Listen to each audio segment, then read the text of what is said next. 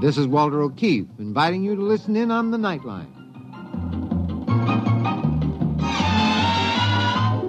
Tonight, live the incredible life of ages yet to come, in a time that might be 1,000,000 years from now, on X-1.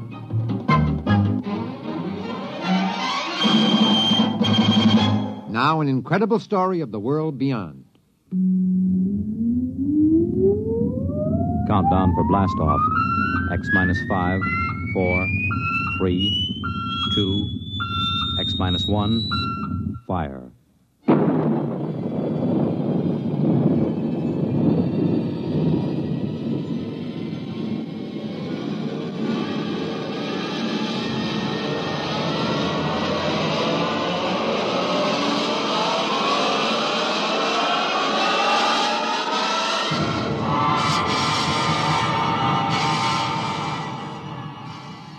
From the far horizons of the unknown come tales of new dimensions in time and space.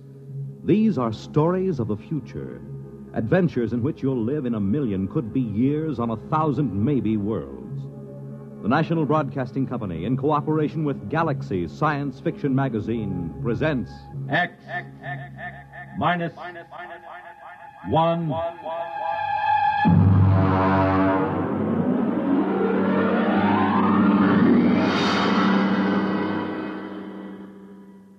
Tonight, Early Model by Robert Sheckley. But first, hear this. When you swing and sway to a Latin beat, life is lovely, life is sweet. You make it Pabst, 'cause Pabst makes it perfect. Yes, Pabst makes it perfect. Just as we always have ever since 1844. So next time, you make it Pabst, because Pabst makes it perfect. America's Blue Ribbon beer from the Pabst Brewing Company, Milwaukee, Wisconsin. Yes, Pabst makes it perfect.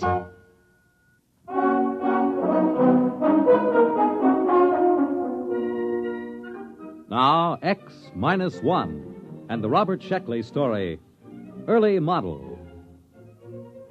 Of course, Professor Sliggett claimed the trouble was that the Protec was an early model, but then he invented it. He sprung the thing on me just before I took off for my scouting contact mission to Tells 4 in the Betelgeuse sector. Here, Bentley, put this on. Well, what is it? A new model. It's called a Protec. What's it for? Now, you'll wear it on your mission. Now, look, Sliggett, I already have to carry enough equipment to give varicose veins to an elephant. Linguicine, that's 22 pounds. I can't do without it, or I can't translate native languages. Concentrated food, water, subspace radio, weapons, medical kit. Now, how much does this thing weigh? 72 pounds. Try it on. Look, I won't promise It to fits take... right on your back. Here, I'll snap the harness. Fits fine. It digs into my back. There's a sharp thing back That's there. the sensory link. It has to be at that angle. But my We're back... working on the problem. Now, don't worry. What does it do? Protec is a perfect protection for initial planet contact. There are pseudoprotein computer banks and an Anderson-Woodward force field projector. Wherever the Protec senses danger... look, I'll show you. I take this slide rule and swing at you. Hey, where did everybody go? Who turned out the lights? Hey, Sliggett, where am I? Sliggett! Get me out of here, Sliggett! What happened? The Protec went on. It encased you in the AW force field. I released by master control. You can turn it off with this button on your chest. Perfect. Perfect. Yeah, but 73 pounds. Well, this is an early model. I've used every weight-saving device possible, but unfortunately, early models are always a little bulky. All right. How do I take it off? I'm not going to tell you. Huh? We're not going to take chances of having valuable equipment discarded just because it might be a little uncomfortable.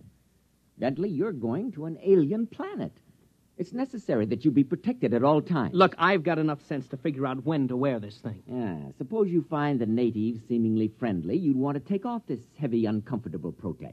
But suppose you misjudge their attitude. Sliggett, I can take care of myself. That's what Atwood said before he left for Atopus 3. We never heard from him. Bentley, can you turn a knife thrust from the rear? Have you got eyes in the back of your head? Protec has. We're not going to risk $8 million worth of equipment just because you might be uncomfortable. Suppose it blows a fuse or pops a wire. We've got triple everything, with a power supply good for a century. Bentley, after this field test, the Protect will be standard equipment for all explorers. Well, all right. I'll try to get used to it. But it feels like I'm carrying a 72-pound monkey on my back. I carried it for 6 weeks on the way to Tells 4. And the added weight loused up my coordination in landing, so I burned out about 7 acres with backlash from the braking tubes. The radio receiver buried in my ear itched, and my back was rubbed raw from the carrying straps. I piled on my linguisine and the other equipment and staggered out. My instructions were to fraternize with the Aborigines and establish a trade pact, if possible. I found 2 of them standing outside the tail fins when the hull had cooled enough to get out. They were bipeds, orange-skinned with thick, short tails, and they were armed with stone axes and clubs. I stepped out of the lock, and they started talking fast. I realized I hadn't turned on my linguisine, so I tuned it in and threw the switch. I dare say it's a manifestation of some supernatural quality, eh, Wassel, old chap? Without a doubt, old man.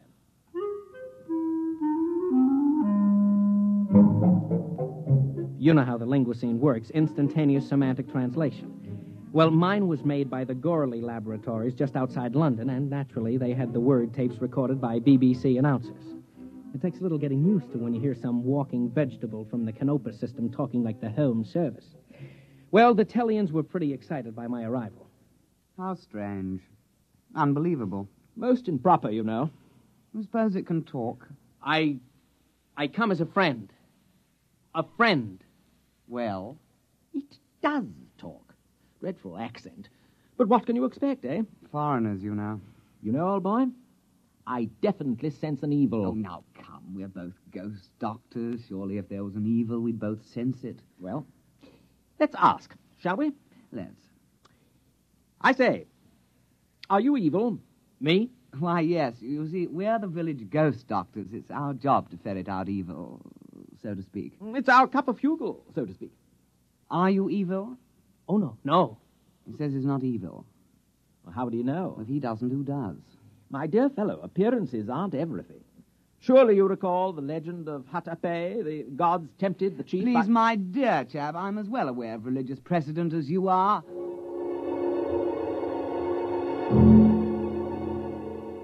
The 2 of them stood there, lashing their orange tails, accusing each other of heresy. The linguisine finally couldn't handle the theological discussion and cut out before overload blew a circuit. Eventually, they must have decided something because the short one carrying the stone axe turned to me. Stranger, we've decided not to kill you. Not yet, anyway. We'll go to the village and purify ourselves, then we'll initiate you into the club. The club? The Society of Ghost Doctors. You see, no evil thing can become a ghost doctor. It just isn't done, you know. Oh, we'll find out the truth that way. Clever, eh? I'm deeply grateful. But if you're evil, we'll destroy you. Have to. Our job, you know.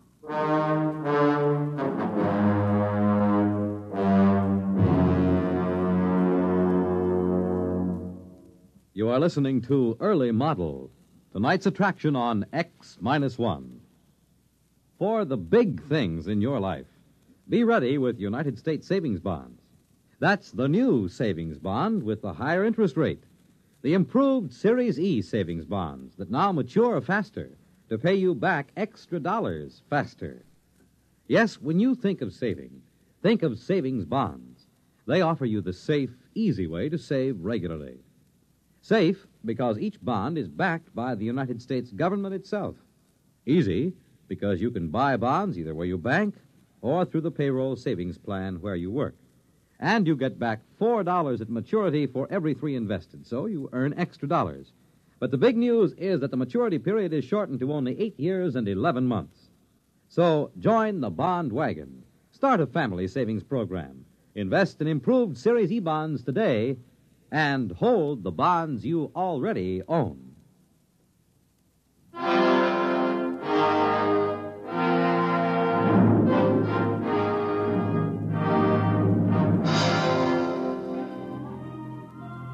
Now, back to X-1 and tonight's story, Early Model.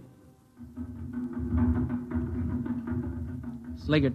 Calling Professor Sliggert at home base. Come in. Go ahead, Bentley. Report.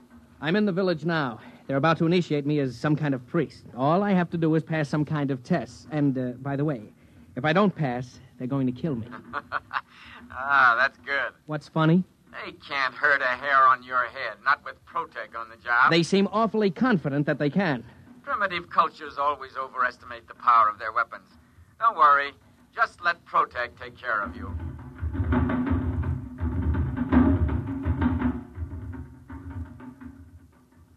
Go ahead, old boy. It's purified ceremonial food. But I can't. Why not? We purified with 7 sprinklings of strychnine, according to ritual. It's a taboo. I'm only allowed to eat my own supplies. A tribal taboo, you know. How primitive. Positively pagan. Well, shall we get on with it? We'll dispense with the written exam and get right down to the oral. Tell me, what do you think of evil? Well, it isn't good. Ah. Well put. Well, in that case, you have no objection to receiving the sacred and very holy spear that Cran Clou brought down from the abode of the small gods, the brandishing of which brings good on a man? Oh, I would be honored to receive it. Very well, then. The ceremony can commence. O stranger from the skies, accept from us this spear of sanctity. Evil cannot abide the presence of this spear. Take then our blessings with it. Here, here, O stranger, take the spear! What? Confounded Protec. Where's that release button? Sliggert, come in. Oh, he's probably out to lunch. Gotta get that force field off. There. Listen, I'm terribly sorry, Begin but the purification dirge. We are in the presence of evil spirits. Oh, no, I can explain. You cannot accept the sacred spear. Well, you see, I've got this protective device, sort of like a shield, you know? It doesn't like spears. It doesn't trust them. You couldn't give me a sacred gourd? Nonsense. Who ever heard of a sacred gourd? Poppycock. Look, you'll just have to take my word for it. I'm not evil, really. Scout's honor. Our course is clear. Transparent. We won't kill you at once. We'll pray for you through the night. And perhaps in the morning, things will turn out better. If not... Sorry, old boy, but you understand our position. We'll just have to kill you. Can't be helped. Regulations, you know.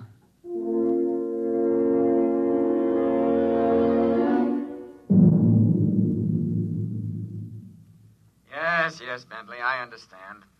Well, primitive people are notoriously treacherous.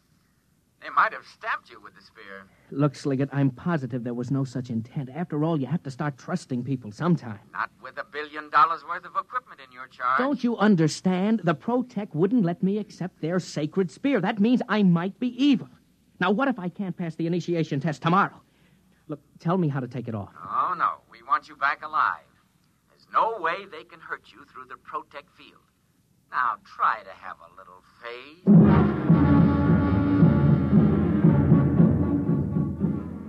The campfires burned all night, and I could hear the chants of the ghost doctors. At least 3 or 4 times during that night, the Protec force field howled on and off, but I was too tired to care. In the morning, the 2 Tellians came to see me and stood switching their fat orange tails politely, while the linguicine translated for me. There were great sounds from your hut last night, sounds of torment, as if you were wrestling with the devil, so to speak. I'm a restless sleeper. Yes, of course. Quite. By the way, old thing, did you pray for purification last night? Oh, yes, I did. And was your prayer granted? Yes, sure, certainly. Not a bit of evil around me. Well, if you can't be initiated, we'll have to destroy you. We made that clear, didn't we? Oh, yes. Quite clear.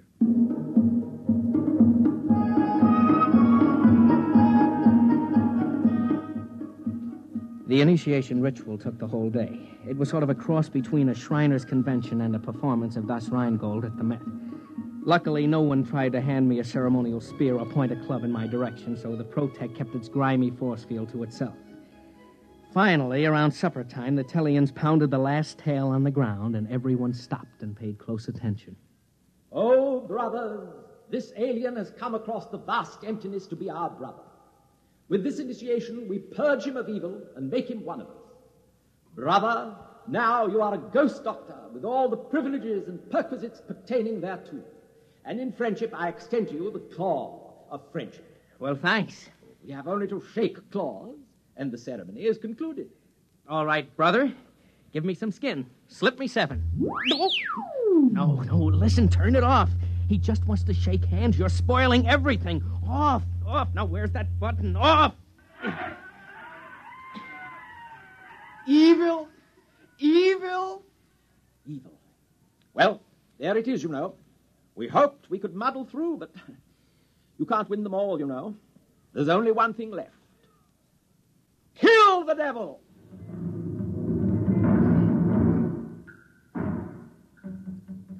About 30 of the Tellians heaved stone spears at me, and naturally I disappeared inside the Anderson-Woodward force field, and the spears rattled off the whining, coruscating power sphere.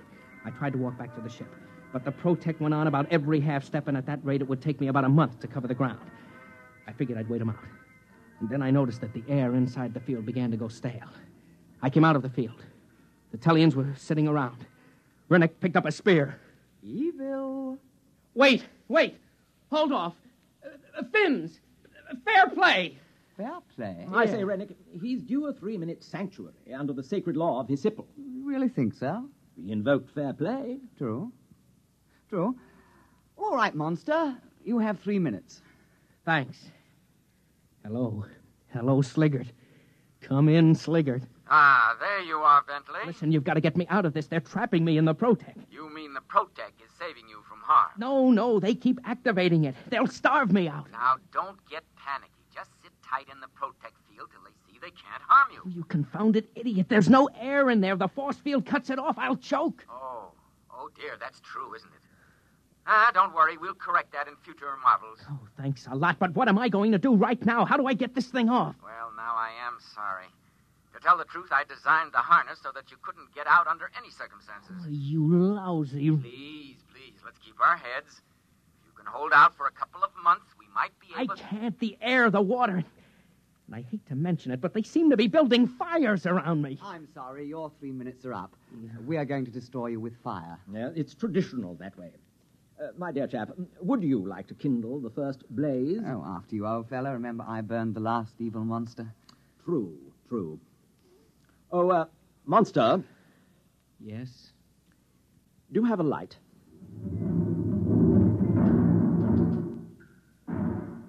I knew I was cooked, one way or the other.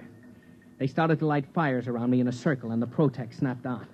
I had to get out. Of course, when I did, the Tellians would cheerfully spear me to death. But at least I had a chance of running.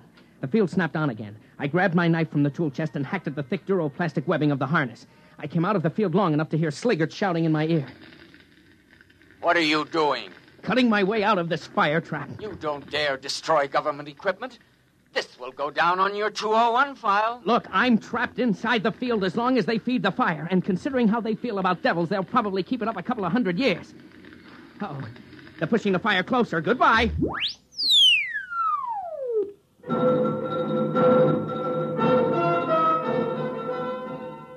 I tore at the straps with my wire cutters and knife. I could only work when the field was off. The Protect protected itself.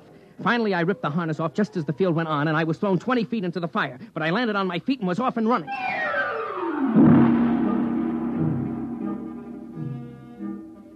It took the Tellians just 100 yards to catch up and gently lay a stone club along the side of my head.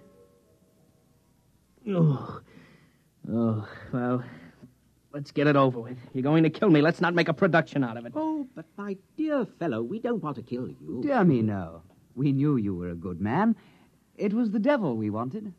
I don't mean to be tactless, but you do know you had a devil riding on your back. We tried to purify him, but he was too strong. The fire took the starch out of him, though. The devil? Devil on my back? Oh, yeah, I guess so, yes. You know, our village is very proud to have such a powerful devil chained up inside a fire ring. Tell me, my dear chap, you haven't by any chance any more devils like that in your homeland? No, that's the only one. Pity. Huh? We'd really be tickled orange if we could have a few more to worship, you know. You mean trade for them? Why, yes. I'm sure every village would want one. Well, I think that can be arranged, and you haven't seen anything. We'll sell you devils that really are devils. After all, this one is just an early model.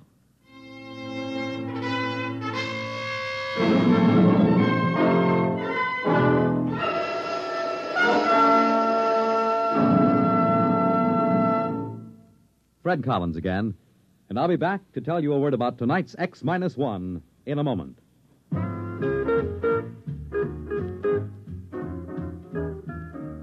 Bob Barker. Yes, Ralph? Bob.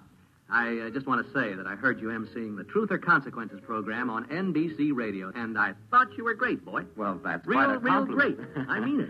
Coming from none other than Ralph Edwards, the creator of and original Truth or Consequences MC. You really liked the show, Ralph? Oh, I'll say I did. It was wonderful hearing it on radio again. Sounded better than ever. Well, no one should know better than you, Ralph. But really, we just can't miss. Our contestants are wonderful. Yes, The I stunts know. are out of this world. Mm-hmm. Surprise family reunions, the gigantic whisper contest. Yes. A dream world of jackpot prizes, especially for NBC radio listeners. Really? And not just once a week, Ralph, but every weekday morning. No That's kidding. right. Monday through Friday. Can you beat it? I'm going to right now, Bob. So long, folks.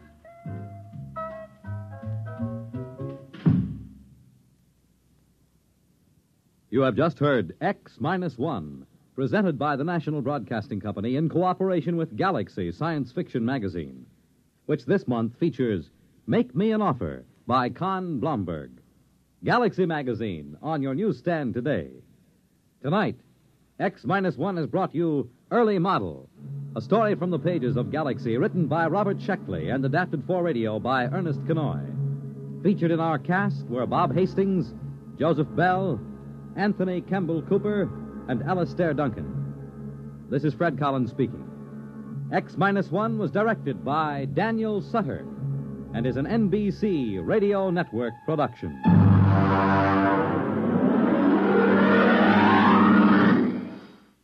There's excitement in the air at night, and Nightline brings it to you. Hear Nightline with Walter O'Keefe. Next on most of these NBC stations.